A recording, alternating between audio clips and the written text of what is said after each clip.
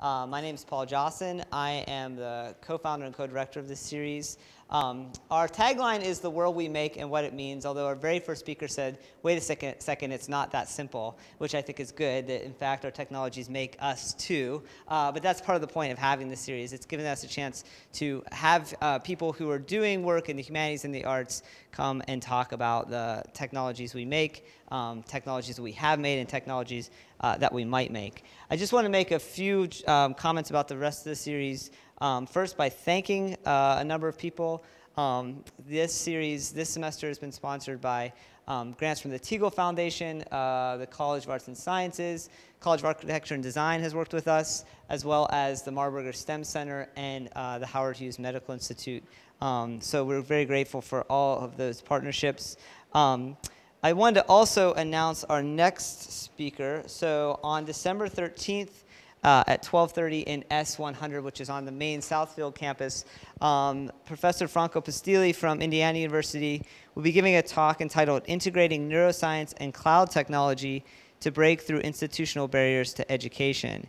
And the subtitle of his talk, it's got a long title, but the subtitle is Cloud Knowledge Education and the American Dream. And the idea here is, how can cloud-based computing and cloud-based data collection and sharing opportunities create new kind of educational opportunities? So if researchers no longer are holding all their data in a particular site, but are making it available over the internet and sharing that data and sharing interpretations of that data, what can that possibly do as a way of sort of democratizing education? So it's definitely a way in which technology not only creates new knowledge, but also kind of creates new forms of access. So that is the talk that will be coming up in December. That will close out our fall series, but we have 3 of the 4 spring talks lined up, and hopefully by December we'll have the 4th one in place as well, so we'll be making an announcement about that. If you I don't have a link to it right now, but our website is still very much in progress, but if you Google Lawrence Technological University or ltu.edu, Humanity and Technology, you will find archived videos of our talks thus far. Sophia's talk will be on there in a few weeks. So we have Catherine Hales' lecture there. We have our roundtable on Frankenstein there. So please do use that, share it. We just ask that you don't put it on YouTube, because not all of our speakers want the material up on YouTube. So with that said, I'm going to turn it over to Franco, who's going to introduce our speaker. Good evening, everybody. And this is going to be the second presentation. I will change it a little bit to make it more dynamic. But essentially, it's a big pleasure for us to have Sophia Brueckner here as a speaker in our Humanities and Technology series. Sometimes our Humanities and Technology speakers are technologists. Some other times they are humanists. But like we saw from the discussion before, we are really not sure about Sophia. I'm not sure about myself either. So Sophia Brueckner is a combination of a designer, an artist, and an engineer in one single person. She is born in Detroit, inseparable for computers since the age of 2. She believes she's a cyborg, and she's probably going to explain why she believes it. I will, or try. She received her Bachelor of Science in Computer Science and Applied Mathematics from Brown University. As a software engineering at Google, she worked on the front-end development and interface design of products used by tens of millions, and later on experimental projects within Google Research.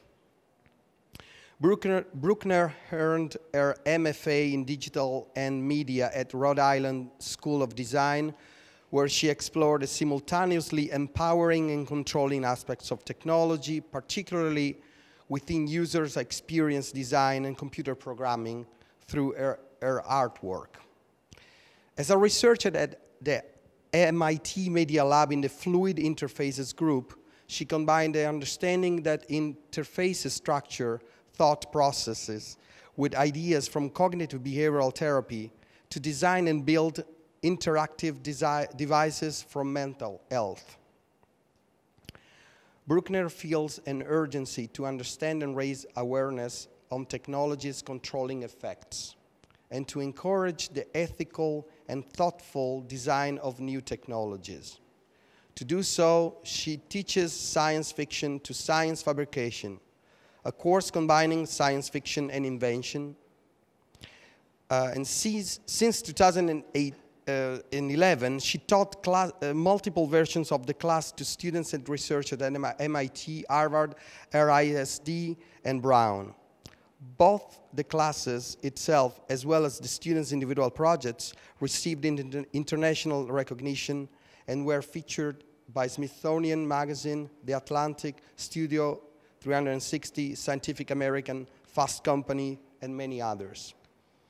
Brueckner's work has been exhibited internationally, including the Peabody Essex Museum, the Bemis Center for Contemporary Art, and the Leader in Software and Art Conference in New York. And she is a fellow at the Dalai Lama Center for Ethics and Transformative Values. She is especially interested in application of embodied cognition to interaction design, wearable technology, digital fabrication, generative systems, sound, and as a technology antidote, painting. Her ongoing objective is to meaningfully combine her background in interaction design and engineering with a perspective of an artist to create new technologies in the service of mental and physical well-being. When 2 years ago I had the opportunity to see her speaking at the University of Michigan, I immediately thought that her ideas were of great relevance for the understanding of the current industrial revolution. As soon as we inaugurated the lecture series on humanities and technology, Paul and I felt the immediate urgency to invite her to share her ideas here at Lawrence Technological University. And here is she.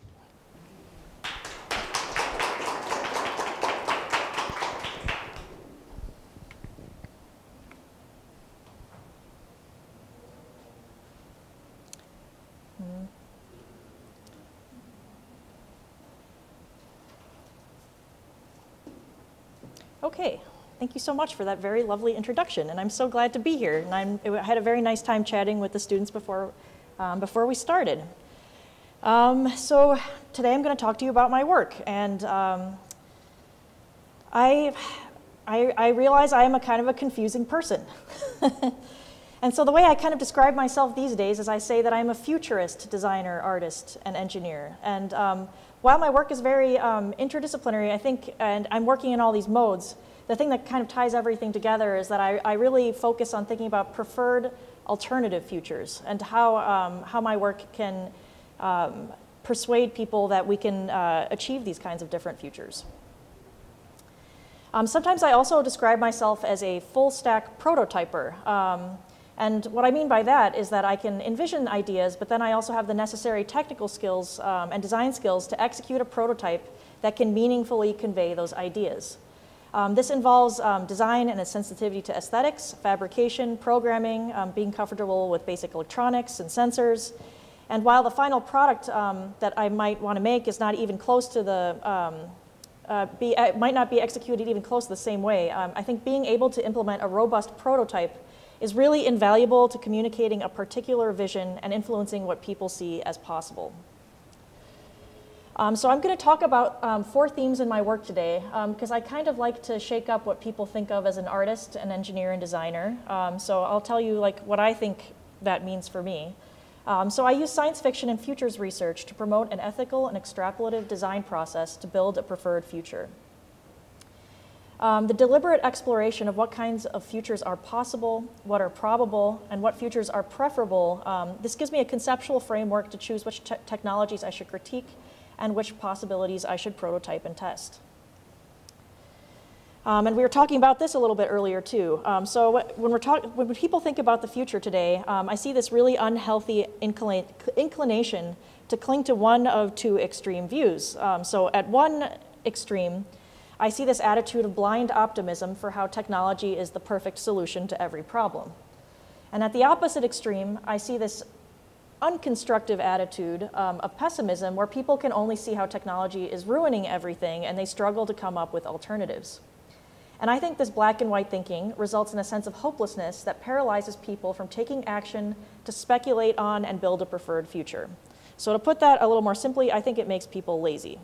So if you believe a dystopia is inevitable, you're just going to do whatever and be lazy. And if you just believe technology, no matter how you throw it at any problem, is going to be fine, you get lazy too. So I very strongly believe that we should be encouraging a different way of thinking about the future. A really good example of this type of binary thinking was in a New Yorker article last year about Silicon Valley executives. So for some reason, very many people who are executives in Silicon Valley are also doomsday preppers. Why is that? And there's this really striking quote in there. So by the way, doomsday preppers, they means they have bunkers and they think the world is going to end and they've already prepared for the end of the world. I think that's a very scary, why are the people who are building the technology that affects us all and is going to be influencing our future that cynical that they're building bunkers? And the quote in the article that really struck me was from a Silicon Valley executive was, my current state of mind is oscillating between optimism and sheer terror. And so in industry, people are oscillating between these extremes, but I also see it in the world of research, in the world of tech, in the world of new media art, and I see it with average consumers, and I see it in my students. And I mentioned this earlier, that I have students, we watch Black Mirror episodes, and they see these Black Mirror episodes as completely inevitable, and they don't see a way around it. And I can't imagine that a young designer is going out into the world thinking that Black Mirror is an inevitable future. So instead of clinging to these extremes, I believe we need to cultivate an attitude that I call critical optimism, which is a more balanced approach of earnestly proposing ideas, but not without the healthy dose of criticality needed to prevent or mitigate misuse. So that's just a little intro to what I do now, but I want to tell you how I got here. So I want to explain to you how why I care about this, and I also want to, admit that I used to be guilty of clinging to these extreme views, and until I was forced to change. Here you can hear why my first computer I got when I was 2. It's a Commodore 64, and I've been inseparable ever since.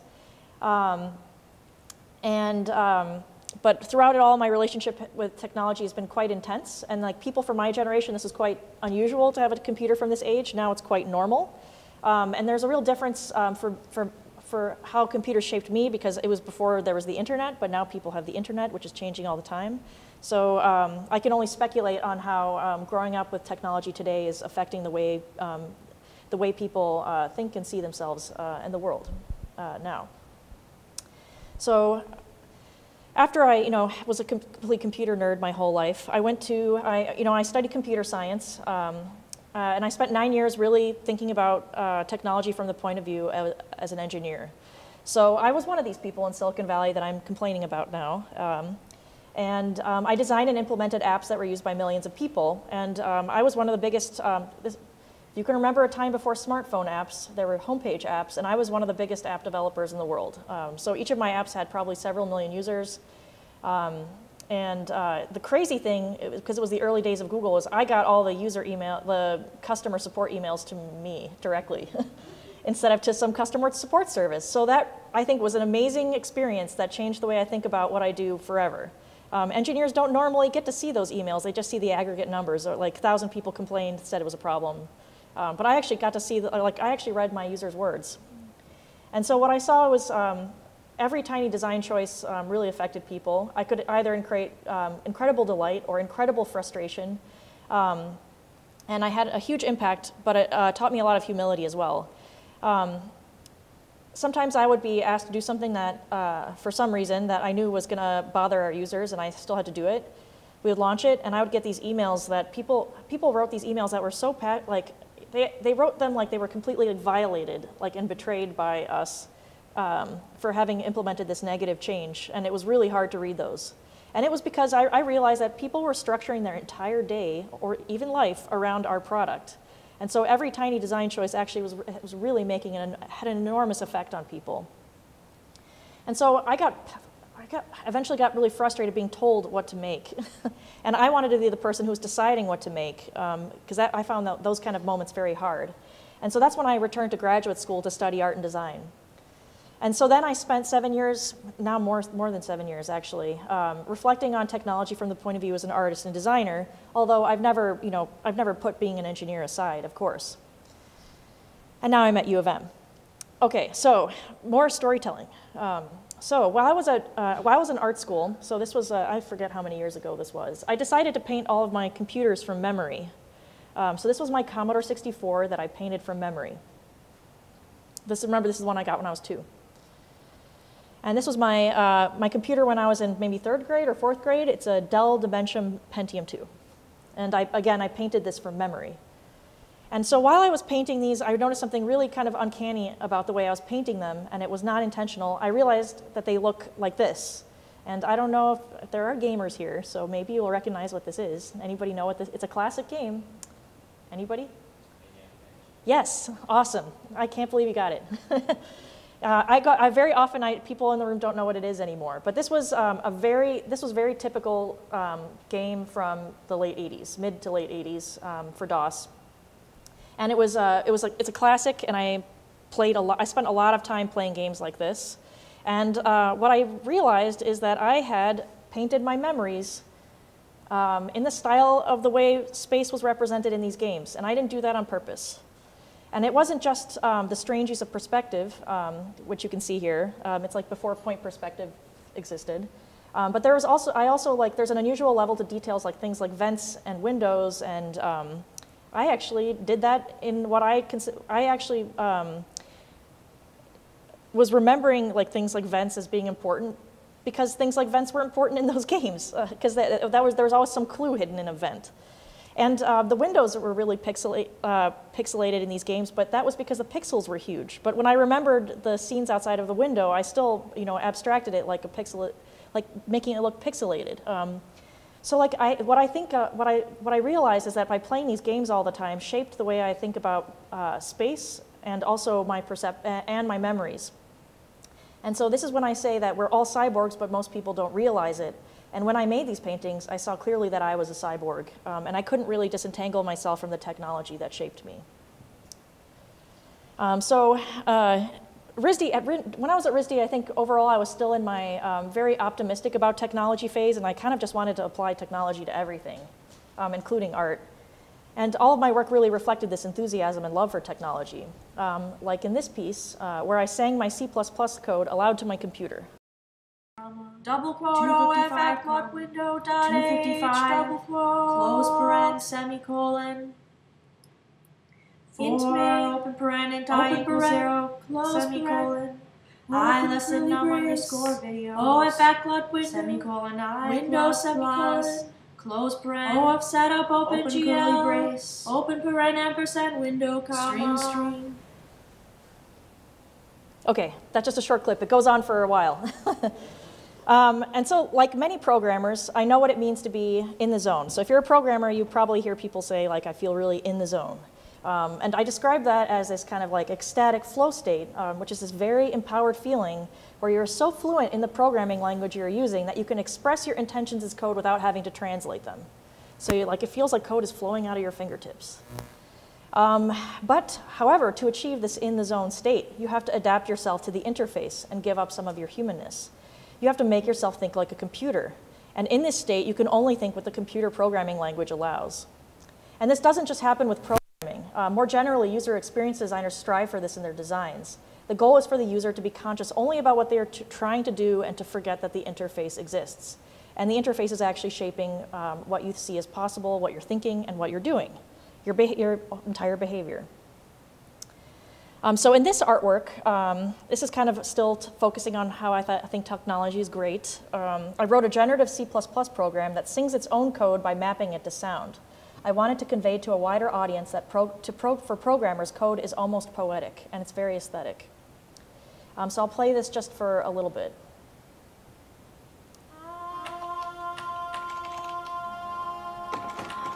So I carefully mapped the aesthetics of code to sound. Things like the good use of white space, which programmers talk about a lot, line length and punctuation. these are the things I used to map to the sounds. And all the sounds were created by using the computer as my instrument. So I used the built-in microphone on the computer, I used the keyboard, I pushed on the computer, I tapped on the computer, and I recorded my breathing and my singing, and that was it. And then the program is going through its own code line by line and producing this composition. And so what I really wanted to happen was that as I improved the code and it became more elegant, the resulting music became more beautiful. And that is which is exactly what I wanted to happen. There were a few times I wanted to stop because I really liked how it sounded, but I like committed to the process, and like once I made my code as elegant as possible, that the output would be elegant, and it turned out to be the case.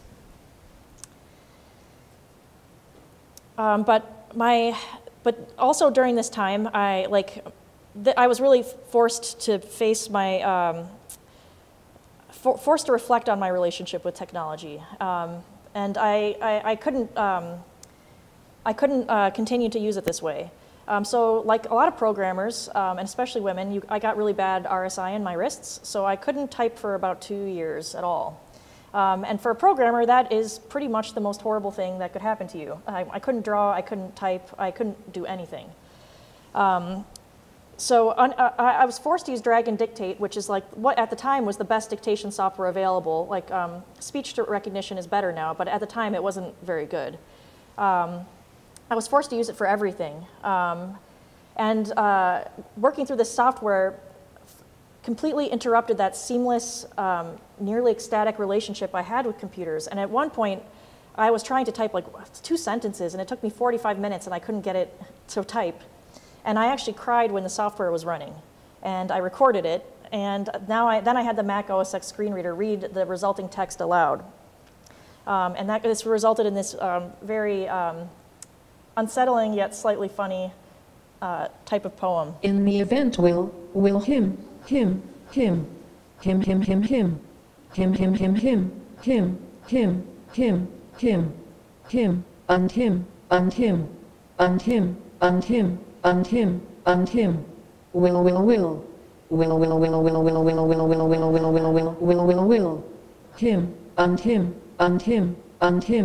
him, system.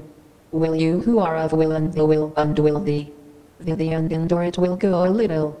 I will. Yeah, sad.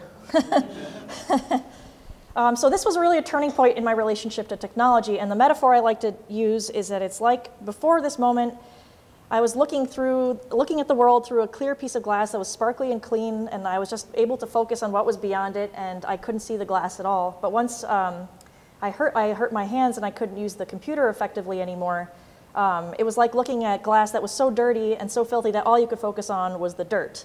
And so technology had once seduced me into these feelings of godlike superhuman empowerment, but I became painfully aware of its controlling interfaces shaping my thoughts and behavior, and that I had a very unhealthy and enmeshed relationship with technology's interfaces.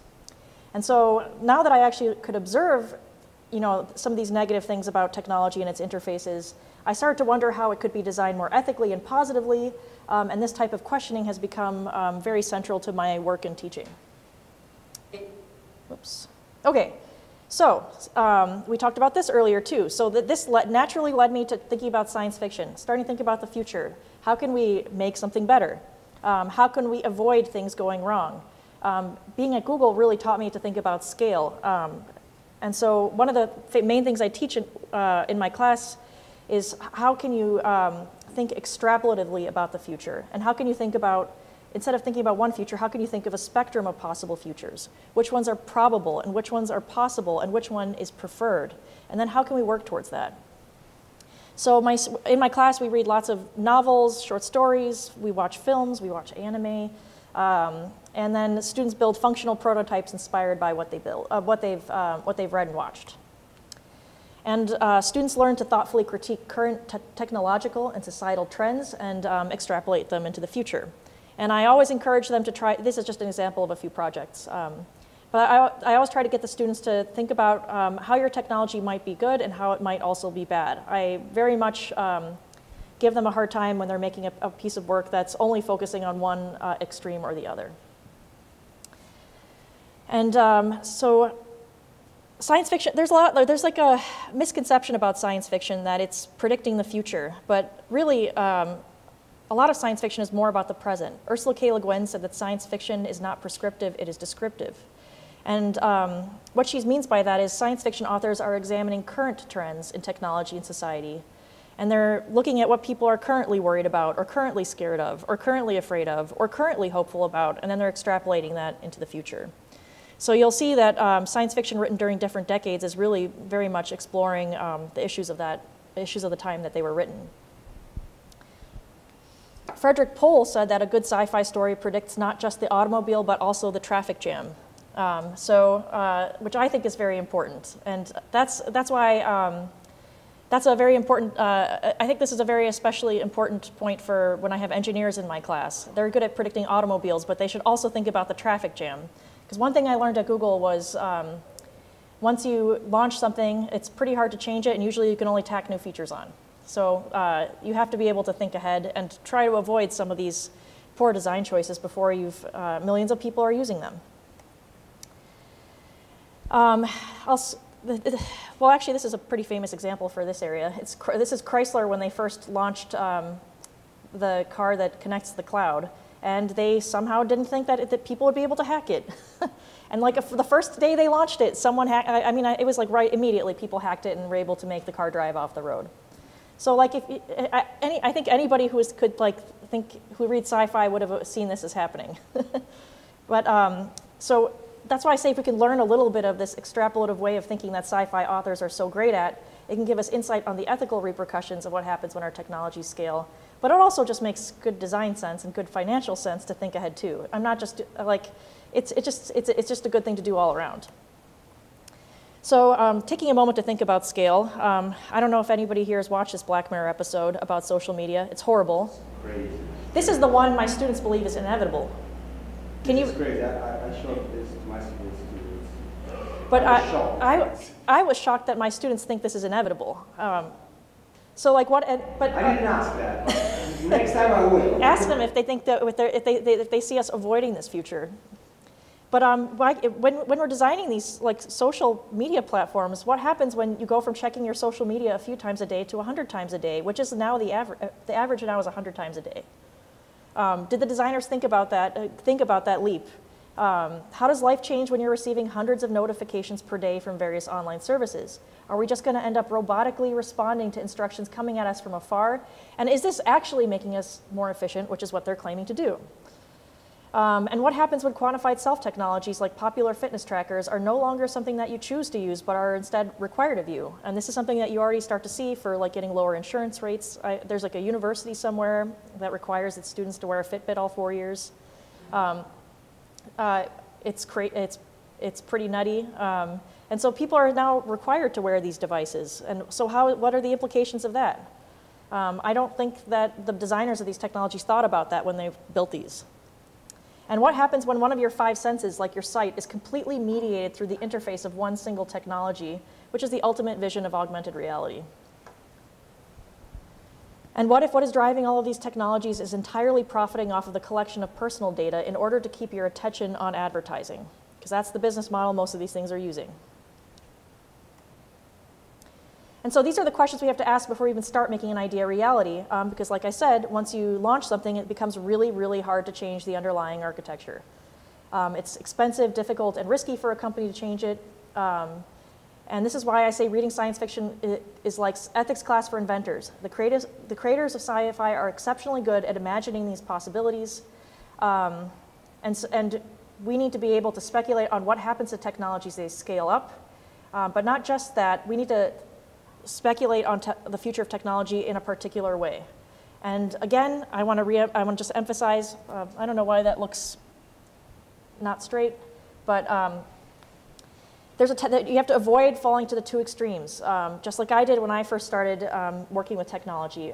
For a while, I could only see the good, and I thought if I apply it to anything, it will make it better. And then when I got injured, I could only see the bad. But what we really need to do is cultivate a more balanced approach.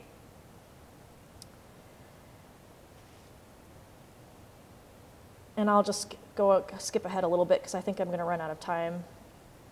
And so what we need is more people who can operate between these extremes and embody an attitude of critical optimism.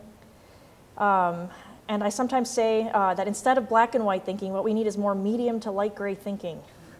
It doesn't sound very, like, I guess, sexy, I guess, but medium to light gray thinking would be a lot better than falling at these two unhealthy extremes, which I think result in passivity and laziness on the part of inventors, engineers, and designers. And Ursula Le Guin always has the right thing to say. Just before she died, she said that we need leaders who can see alternatives to how we live now, can see through our fear-stricken society and its obsessive technologies to other ways of being, and even imagine real grounds for hope. And so I think one way to do that is to build prototypes, because once people see a prototype, they see something as possible, and they believe that that's a possible future we could have. So this futurist mindset feeds directly into the next theme of my work, which is I critique and offer alternatives to industry's paradigms and assumptions on how we live with technology. So when I look at a particular technological trend, I like to ask who's in power or who's vulnerable, who's in the know or who's in dark. How are our repeated interactions with technologies shaping our perceptions of ourselves and the people and the world around us? And could we do things differently? Do we want to do something differently? This is a quote by Donna Haraway that really inspired my next project. She said that technology is not neutral. We're inside of what we make, and it's inside of us. We're living in a world of connections, and it matters which ones get made and unmade. So I definitely see this in new media work, but technology has allowed us to connect anything with almost anything, but many of these connections, I would say, are arbitrary or even exploitative. So if you could connect anything to almost anything, what actually constitutes a meaningful mapping? So I collaborated with fashion design. That's playing? Okay, good. I collaborated with oh, I don't want that sound. Can I mute it? Yeah, I don't need any more sound. Okay, thanks. That music is way too evil. I didn't pick it. I collaborated with a fashion designer from London named Rachel Frere to make this project, which is called the Embody Suit. It is a functional prototype that investigates these questions. The Embody Suit is a garment that allows the wearer to map personally chosen signals from an Internet of Things platform to physical sensations on the body, such as heat, cold, vibration, or more. These sensations can be constant or infrequent, subtle or jarring, singular or grouped, and they are entirely configurable by the wearer for both practical and poetic purposes. So you can see here, the person programs the suit. It pulls data from about people, places, things, abstract data, other wearable modules, pulls those from the cloud, and those get sent as haptic signals onto the suit, so you experience data on your skin. For this project, I'll tell you just a little, since there's a lot of makers in the room, I'll tell you a little bit about it. I designed and fabricated custom PCBs using both maker technologies and industrial fabrication technologies. So these are the circuit boards. Some of them use e-textile traces, some of them use wires. The way the boards work is they actually have snaps on the bottom, and the traces on the boards actually connect with the traces in the garment through the snaps. So it's actually, the signals are traveling through the snaps into the garment. And what was really interesting about this project, and why I think even after I've made it, I think it's even more important to make it, is that when people, let me go back to this picture.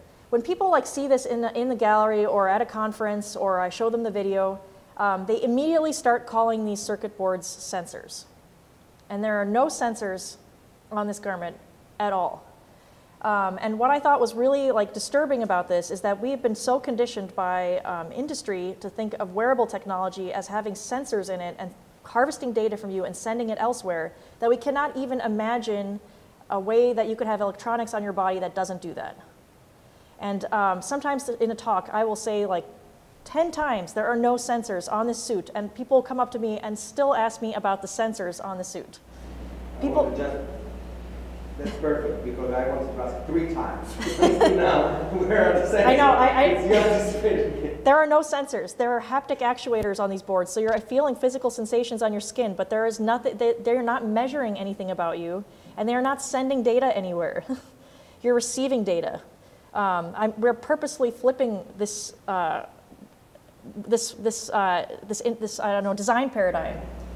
So it means that these yellow things are translating signals as actuators on your skin. Exactly. Actuators. Yes. It's reversing the thing. It's You're reversing. receiving signals through this.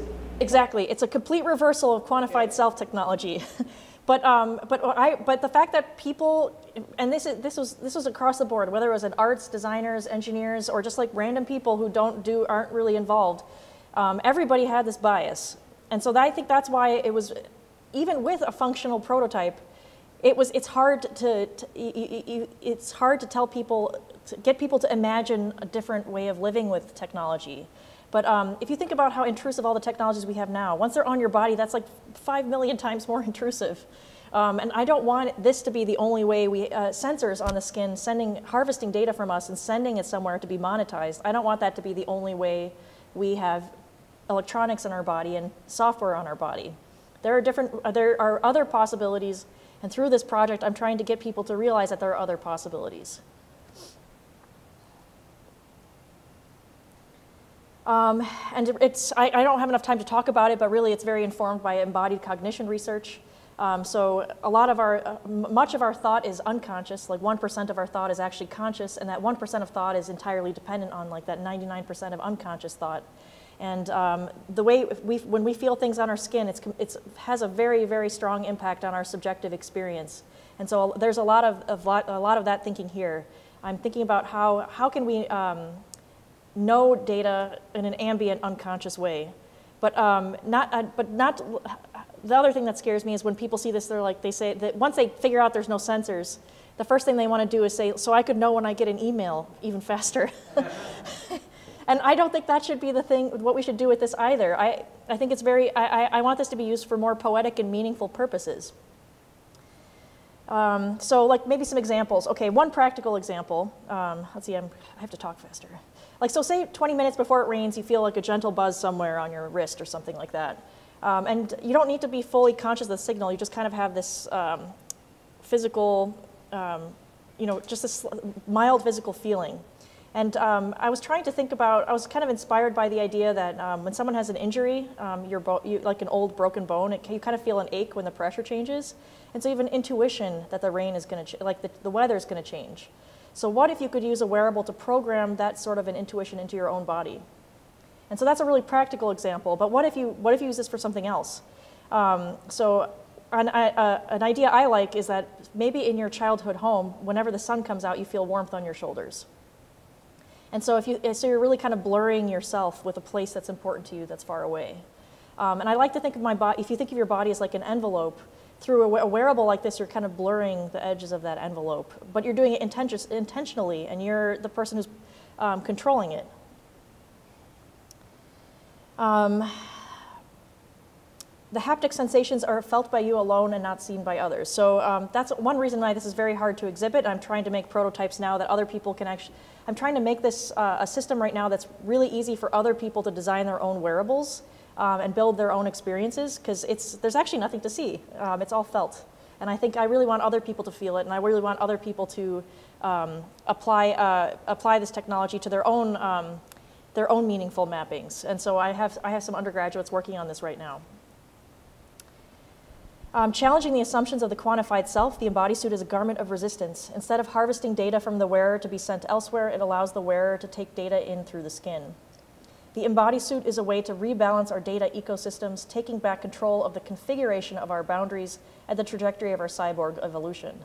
So again, I'm thinking about the future of wearables because I think we should configure our boundaries, and we should think about what kind of cyborgs we want to be, and we shouldn't just accept the default that industry is presenting us with, which tends to be quantified self-technologies that are harvesting data from us, sending it elsewhere to help you be more efficient, whatever that means, and then selling it to be monetized and usually used for advertising.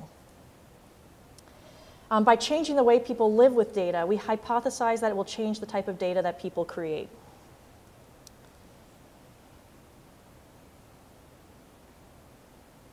This is just a different prototype that uses more e-textiles. And more prototypes. It's ongoing.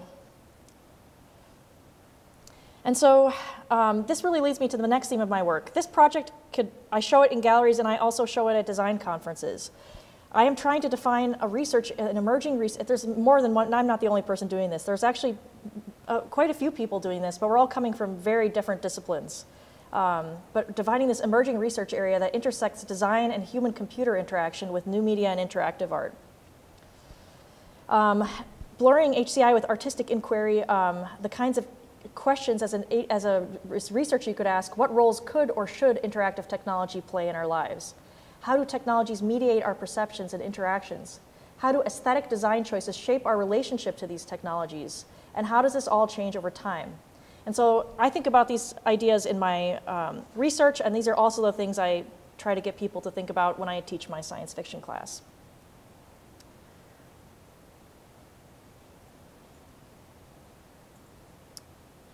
I might have to skip this.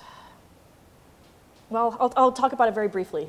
So these are two devices that are inspired by Philip K. Dick's Do Androids Dream of Electric Sheep? I don't know if anybody's read that, one person. So if you haven't, this is the movie, the book that inspired Blade Runner. But Blade Runner is totally different from the book. And the most interesting technologies from the book didn't make it into the movie because they're not visual. And I'm really interested by those technologies that are in these books that are not visual. Because the technologies that usually end up not being very visual are the ones that affect the way the character in the book thinks. So it's all the effects of the technology are taking place in the character's brain, and there's nothing to see on the screen, and hence they never make it into the movie. So there was a device in this book called the empathy box, and I was just amazed by it. Let me just see if I have the quote on the next slide. An empathy box is the most personal possession you have. It's an extension of your body. It's the way you touch other humans. It's the way you stop being alone. So in this world, people are really isolated, and the way they deal with their isolation is they have an appliance where they grab the handles, and they're connected instantaneously with thousands of anonymous people through just touch and just feeling. So you don't know who they are, but you feel what they feel physically and also emotionally. And when I was reading this, I just kept thinking about, so this is Philip K. Dick's vision for social media, a social network. And I kept thinking about how different it is than the one we ended up with. And so I thought about, how do I translate this into a physical object? And so I designed these two devices that are meant to connect many anonymous people together through the shared experience of physical warmth. And they challenge the idea of existing social networks because they explore what it means to be connected to people through technology without the use of names, numbers, or pictures. So I like to think of it as like Facebook with no names, numbers, or pictures. And what would that kind of be as a technology? So these are functional prototypes that actually allow you to be connected with strangers just through the experience of warmth. And you might be connected with 1 or 1,000 people. I don't think I have time to show the video. But both devices incorporate reciprocity such that comforting yourself means helping someone else.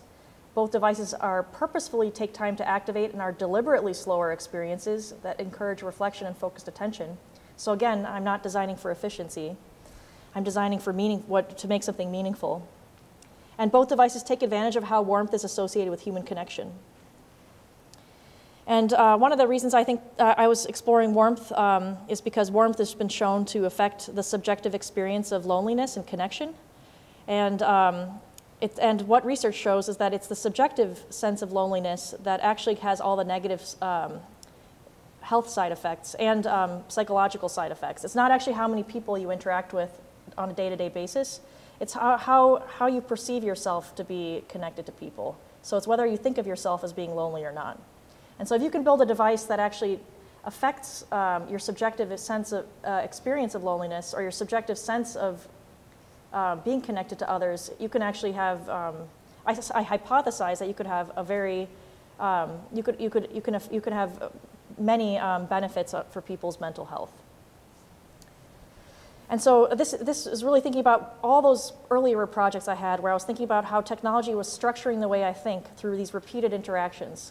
And that was happening not by my choice, but I could observe it. So now that I know that technology has this power over you to structure your thoughts through these repeated interactions, which is just the nature of interacting with technology, what if you actually use that power on purpose to do something positive? So that's what this project was about. And so one thing I just like to make a note of is I show these in exhibitions, but this is not my dream. My dream is to deploy them. This is not the right way to experience work like this. Reading a paper isn't the right way to experience work like this. Going to a gallery where you become a spectacle is not the right place to experience work like this. Because I have the skills to make a functional prototype, what I'm really interested in doing is deploying them to real people and having these devices, like people encounter these devices in their messy lives. And so that's why, for me, we were talking about this earlier, is why I feel the prototyping skills are very important to me. And what does it mean to be an artist who deploys things? I don't know yet. I'm trying to figure it out. Because you still have to document the work somehow and share the results, but it's not going to be the same as an HCI user study, which is often very dry, and they try to isolate variables, but as an artist, I just want to throw out, I want all the variables. I want it to be messy. So I'm thinking about how do I balance all these I don't know, these different desires in the project. And so that's what I'm working on now, is I'm really thinking about not just building one prototype, but how do I build 100 so that I can deploy them to people, and that the art exists in people's homes instead of in the gallery, although it can always be in the gallery too. Here you can see I did actually deploy these to people's houses, and people tested them at home. And so this is just kind of what I just said, is that I have to use all my technical skills to realize these works. And so it's very important that I don't just build props, I actually build functional prototypes that are aesthetically resolved. They can't just be like puppets that are being puppeted far away, and they can't be like sort of stepping stones to some final technology. They really have to be finished enough that I can get a meaningful response from people. And in the last few minutes, I was going to just talk to you about the last project I just finished, and I haven't even fully documented yet, and it's the one that you asked me what is the craziest thing I've done. So this is one of the craziest things I've done, and it's currently being exhibited at the National Museum of History and Science in Portugal and at a gallery in Bangalore right now. So I haven't taken pictures yet, but I'll tell you about this. This has been my secret art project that I've been doing for the last 6 years. It's called Captured by an Algorithm, and I don't know, does anybody read Kindle books? Nobody reads Kindle? Do you keep the popular highlights feature turned on? No, I do, and I am obsessed with it. I think it's the most Amazon has been making it harder and harder to find, because they have no way to monetize this feature, so they don't care about it. But I think it's so interesting. So when you read a Kindle ebook, if enough people have highlighted the same passage, it will show up in your book as a popular highlight, and it'll tell you how many people highlighted it. And this seems really like unrelated to my work from before, but it actually is related to my work. I realize that this is actually creating an anonymous social network through this like obscure algorithm. Like all these people are actually connected anonymously, and they're sharing something that they never really intended to share publicly, but it is being like shared publicly. But because it's aggregate, it's like made in aggregate and shown in this way, they still have their privacy. So they're actually sharing things that they probably wouldn't otherwise. And so I am obsessed with this feature, and I have been analyzing this feature for, this is kind of like also to counteract all the dystopian novels I read for my sci-fi research, but I've been analyzing the top 100 romance novels of all time. And so Captured by an Algorithm, there's also a software piece, but it's a commemorative plate series celebrating the singular fleeting moments and how common algorithms interpret the most popular romance novels. So these are actually the designs for the plates, which I just got printed. And here's an example of one of the plates. I've been collecting all this data for 6 years, and I've been printing the porcelain commemorative plates. And so each plate is actually made up of, I scan all the covers of the books, so I buy the physical books as well, and I scan the covers, and I use Photoshop's photo merge algorithm on them, which is the algorithm that is used to make panoramas from stitching photographs together. And because the covers of these books are also similar, it finds like these areas where it thinks the novels should overlap, And so that's how these images are created. They're all being stitched together by photo merge. And then each plate also features one Kindle popular highlight from a top romance novel, of which I've been collecting. I have a huge database I've been collecting since 2012. So these popular highlights are the lines in the romance novels that most readers highlight. And the thing that really struck me about romance novels is that the things that people highlight are not what you would think. When you think about romance novels, you have this idea of what a romance novel is. It's like silly, there's like sexy stories, and that's why people are reading them. But when you look at what people highlight, you would not realize that at all. Everything that people are highlighting is some sort of intense quote about loneliness, grief, resilience, death, and then even like feminism. Like, so let me read you some quotes. Let me see if I can, oh, this is so small. Okay, I'll make this bigger so I can read it. Don't look at my desktop. It's a mess. So one, for example, is it truly so unfathomable that an imperfect girl might be perfectly loved? She felt her aloneness all the way to the bone. She was alone in a way she'd never, wow, I keep being asked to join Xfinity. And alone in a way she'd never before imagined, as solitary as if she were an astronaut come untethered from the mothership, drifting unnoticed into an emptiness so vast it was beyond comprehension. So can you imagine that enough people highlighted that so that it showed up as a popular highlight and other people keep re-highlighting it? Like that's lonely, that's not just one quote. I would say about half of them are like that. Just about like how alone people feel. Life continues to move forward, and so have I. Defiant in the face of time, face, death, and destiny. This one is one of my favorites. One whisper added to 1,000 others will become a roar of discontent. And so I've been saving these, and I really like, because the algorithm, every time I check the algorithm, it's always, you get different results because it's, done in real time. People highlight it, it changes it. I think that's one reason I like commemorating them on these porcelain plates. So I'm capturing one moment in the history of this algorithm, but I'm also showcasing these quotes, and I think it really makes you look at not just the genre in a different way, but also makes you think about the people who are reading them in a different way. And really, the quotes are both heartbreaking and hopeful, and again, I think it's a very interesting. Even though Amazon doesn't seem to care about this feature, I think it's just an amazing example of a completely different social network, a completely different way to use technology to connect people that you could have not done without the technology. Oh, here's another one. Oh, this one I just finished. I just took the picture of it this morning.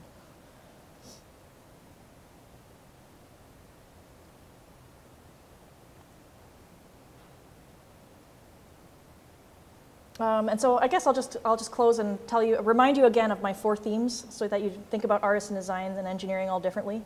I critique and offer alternatives to industry's paradigms and assumptions on how we live with technology. I'm working on defining the emerging research area that intersects design and human-computer interaction and new media and interactive art. I use science fiction and futures research to promote an ethical and extrapolative design process to build a preferred future. And I use all my technical skills to apply to art and design and to build these prototypes so that I can actually get meaningful, I can actually persuade people and get meaningful results about what would happen if a technology was this way. Okay, anyway, I always put questions on my last slide. You can read them or not, but if you want to learn more about my work, I have a website. I'm happy to answer questions. And so I've told you about my craziest project. That was my secret for 6 years, and I've come out with it. Thank you so much for inviting me. I talked a little bit too long. So we have some time for some questions, please. Thank you very much for a fascinating talk. Thanks. Anybody? Melinda?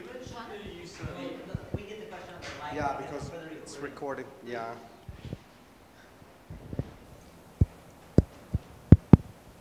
Oh. The microphone goes to the camera. Oh, well. Okay, you mentioned something about like referencing the empathy box from Do Androids Dream of Electronic Sheep. And knowing that world in that film, in that book, and also its adaptation, Blade Runner, there are humans, and then there are also artificial humans. Like you have examples like androids or artificial humans in the film Alien, for example, replicants in Blade Runner. What are your thoughts on like the possibility of artificial intelligence developing and almost like getting a sense of humanity as well? How will that factor into your research and studies? Well, I talk about it sometimes. As a computer scientist, I know like people ask me like, when do you think like computers are going to achieve benevolence? And then I tell them that's not going to happen. It's going to be an approximation of benevolence. That's based on the input that people give it. It's all approximations. I don't think we're very close to that, actually. In terms of like androids and things like that, I'm thinking about another MIT researcher's research. One of the points, especially when we watch Westworld in my class, one of the points I like to bring up with my students is not, you see people acting very cruel to androids. And you think about like, is that okay or not? Is it ethical? Like, do the androids have feelings? But rather than thinking about whether the androids have feelings, which is kind of the topic of Philip K. Dick's book, I think one of the most interesting things to think about is, what does it mean if you are able to harm something that is so realistically human? So thinking about the ethics of what it means for you to, if you are actually empathizing with an AI or an android, and you are able to harm them, what are the effects of that on you? And so I think that's the more interesting thing to think about than whether the android is feelings or is benevolent or something like that. I don't know if that answers your question, but. This isn't a question, it's just a comment. I love those plates. Thanks. And but isn't that just a modern way of doing something that's really very ancient? I mean, it's just collage, right? You're you're using the technology just to put together a collage. Except that I'm using the algorithm. The computer is deciding what's similar. Right. Instead of me. Yeah, I just loved it. I love it. It's beautiful work. Thank you.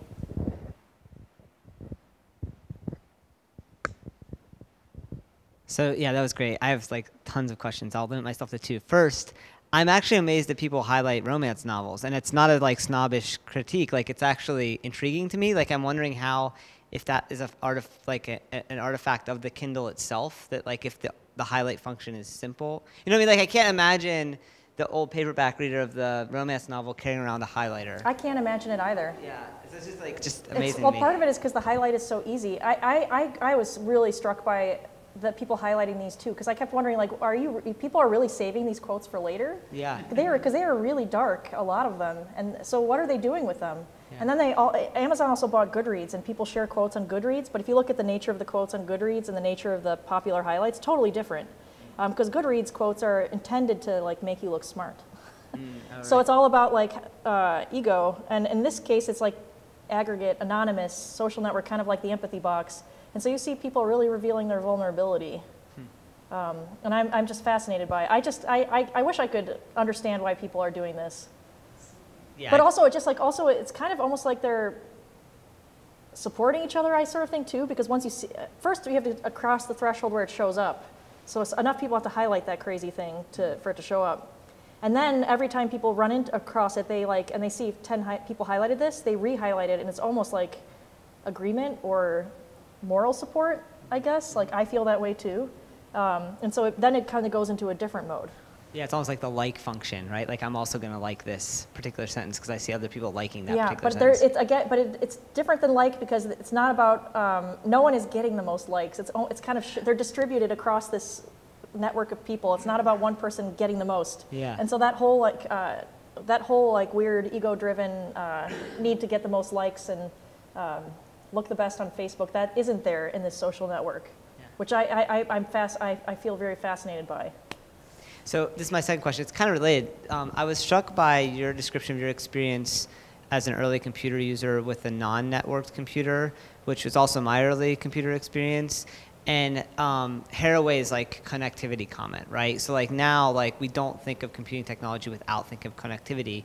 But if you were someone who was like, you know, messing with your Commodore 64, it actually was a very different experience, really right? different. Like this idea of like, it's you and the machine, and it's kind of the pleasure of the puzzle of the. That's what I remember experiencing, like sort of pleasure of the machine itself. So I just wondered if you could comment a little bit on that. It was kind of a closed world, which was not like because there's no internet, and so I really felt much more empowered in that environment than I do now.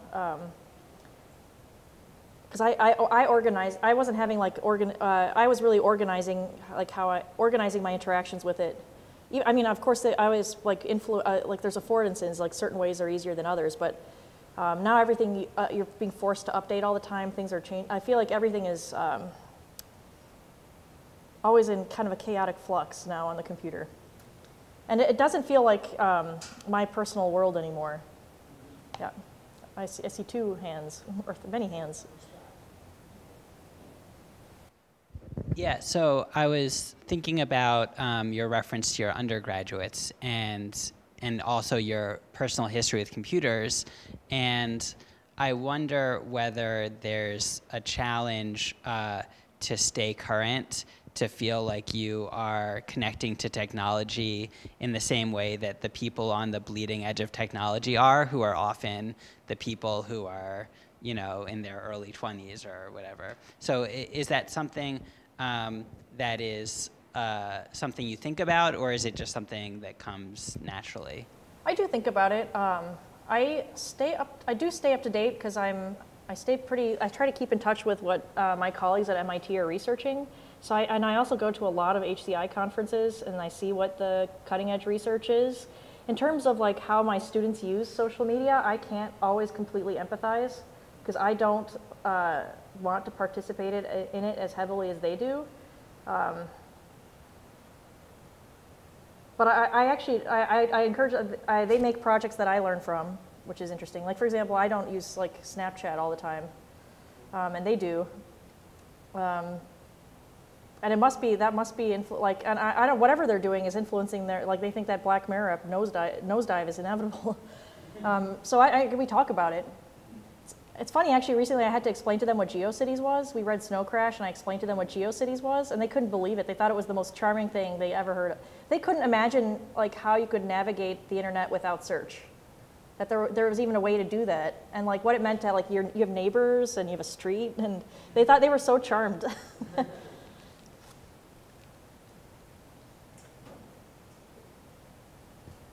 I actually do have a question about those plates now. Mm-hmm. So your algorithm, it's just fascinating me. So that the algorithm that brings the images together. Yeah. What were the parameters? Was it just randomly put, or were you doing colors, so complementarity, like what? I'm not actually sure how it works because I think it's proprietary to Photoshop, but it's intended to be used. So like if I went in this room and I took a picture, it would stitch them all together into a panorama. Okay. So it's really looking for the same things. Like, I see. It's clustering by similarity. Yeah, it's trying to assemble a big picture from smaller pictures so that you can take a big panorama photo. And because those covers of those books are all so dreamy, and they all have like road going to a gate, clouds, to another gate, clouds, castle. Like it kind of finds those things and lines them up.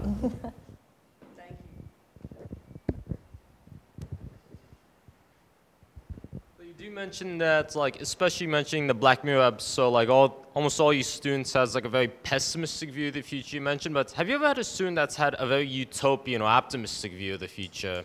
Well, I do find that engineers sometimes have a very naively optimistic view, which some people call techno-solutionistic. I skipped that slide because I was running out of time, but the common metaphor there is like if you have a hammer in your hand, everything looks like a nail. So if you're an app designer, you think you can solve every problem with an app, and like you don't ask yourself like, is there a better way? Could this go wrong? They just think it's going to be good, and so there's a lot of like people naively creating solutions with technology to problems, and that is a type of, I would say, unhealthy utopianism. But what I find the most challenging thing is to get people to be in between. So like propose solutions and try to work towards positive futures, but also still be able to critique them. And so it's actually kind of interesting. A lot of times I'm teaching like engineers how to do art critique, And then I'm teaching a lot of the artists and designers to actually feel like empowered enough to make a prototype, because very often they think it's inaccessible to them, or like that you have to be really, like you have to be an engineer to do it. And really there's a lot of ways you can make a compelling prototype with very few things to tell a story. I don't know if that answered your question either, but I would say I see a lot of naive utopian or like blind optimistic attitudes. Okay. So, oh, sorry. I didn't see you. Sorry.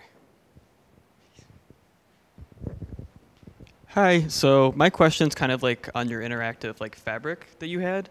I was curious about what you're trying to communicate to the users with the data and the haptic feedback, and like what are the different experiences felt through the receivers, I guess. It's really customizable, actually. So we're trying to make it really easy to do so people can create their own experiences. But for me, I'm just, so we were talking about navigation earlier, and one of the projects that inspired that project was, it's a belt called the Feel Space Belt, I think is the name of the project, which was a belt of motors that goes around your waist, and it just tells you, there's a tiny vibration that always points to north. And so I really like that project a lot because it gives you an ambient sense of north. You don't have to consciously like interpret a number or a symbol or like turn right here or turn left there. You just have like this sense of north.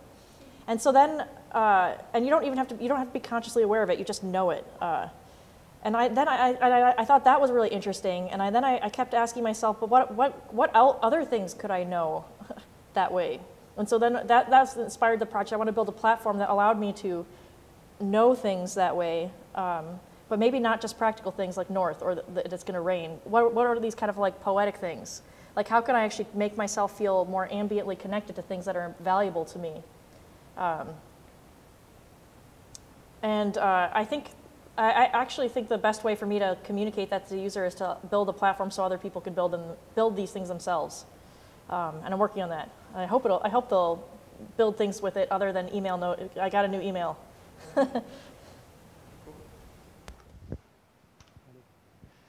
So I'm very interested in the coexistence and sometimes the tension that I see between the two souls that are in you, in your work, about the engineer and the artist, right? And also it's very interesting the fact that you say I want to deploy the prototypes that I create, and I don't know if it's a question or a comment, but what behavioral science and cognitive science labs do is to test prototypes of things that can be, or prototypes of things or situation or experiences that are brought inside of the lab. And I see many of your prototypes perfectly suitable, right, yeah, to this kind of experiences. Did you already did some work like that? Or I started to, and I've been thinking about it. And it could be in a lab. I just really want people to take things home. I just want to see what happens. Like, for example, the empathy box. When I took it to people's houses, it was interesting to like see did they put it in their office? Did they put it in their living room? I mean, I wouldn't get that information from the lab. I really like to see how my ideas collide with their life. Which in this sense, it's very interesting to me because I see the interactions. Now, for example, psychology has a very strange epistemology, right? It's really, I don't know, we don't know what we are. So I feel very involved in this. But in this kind of responses that you say, I want them to take the prototype home. Yeah. That's the artist that is talking, not the engineer at all, right? No. It's so interesting. Yeah, it's pretty hard to measure things if everybody takes it home, because there's like nobody's life is the same, and it's very messy. Not controlled situations. There's no control. It's not like I can't like isolate variables. But I wish I'm just interested in that, and I'm interested in like how I might document the results such that people think about things differently. I'm not necessarily out to prove anything, but I want to provoke thought so that people can think about how we live with technology differently, and that's why I want people to take things home.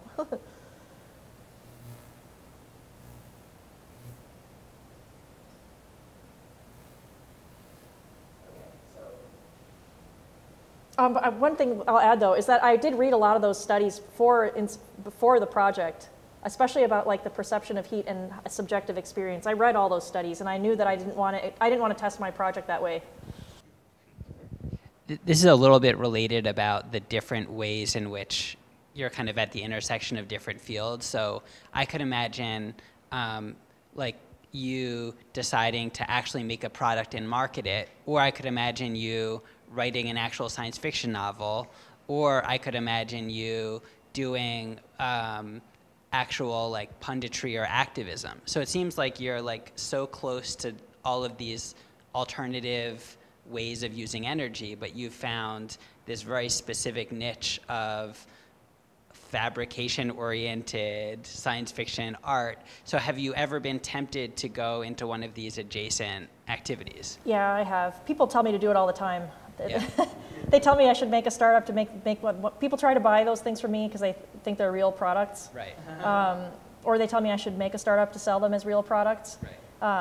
Or a lot of people, I complain about how sci-fi is very dystopian, and so people tell me I should write one.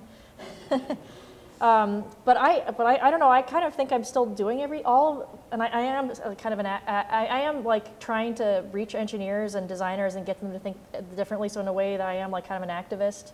But I kind of think I do that all with the prototypes because the way I tell my students is like your prototype is like you're embedding a science fiction story in an object, an artifact, instead of a novel. Each of these prototypes is a sci-fi story, and so and to do that you actually need all the skills that I mentioned to do it effectively. It has to be aesthetically resolved. You have to think about the context. You have to think about the narrative. You have to think about the user experience. It has to be like reliable. It has to be robust.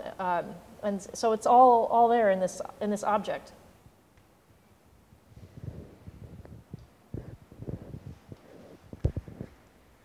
I think we can thank Sophia. I can answer one more. Yeah, one more question is fine. It's okay. I noticed there's kind of a theme, like you mentioned, like getting an email notification from like wearable technology. I'm just curious about your thoughts of that sort of like use and this sort of like marketing perspective, I guess, seems to be sort of at odds with what like at least you're seeming to like want people to like consider like in technology. Like, does the fact that something has to be marketed like in order to like reach people kind of betray some of the intention of making something for someone? Well, I think one thing I'm trying to break is there's this perception that all these things are free, but you're actually paying for things with your attention, because eyeballs on ads is the business model of all these things, and that's why everything is driven towards notifications and harvesting data. So once people realize they actually have to pay for things with money, something other than their attention, I think we might move in a trajectory that's different. So I don't know if I see it as at odds. I think these projects are kind of highlighting that business model as being a problem. And what else would I say about that?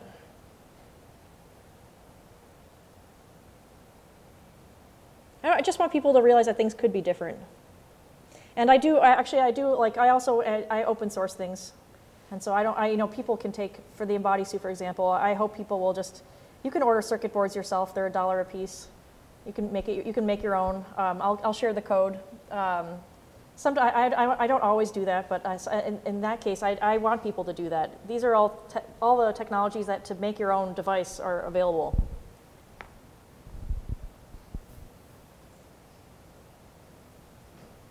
Thank you so much.